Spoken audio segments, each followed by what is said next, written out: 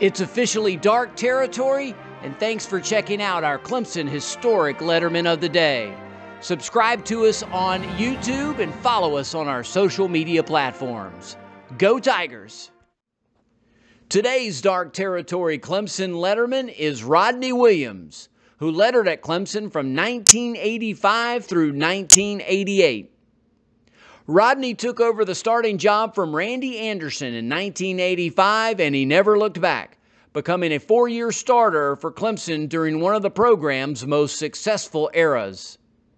In his final home game on November the 19th, 1988, Rodney led the Tigers to a 29-10 win at Memorial Stadium over the Gamecocks, avenging a 20-7 loss the year before in Columbia.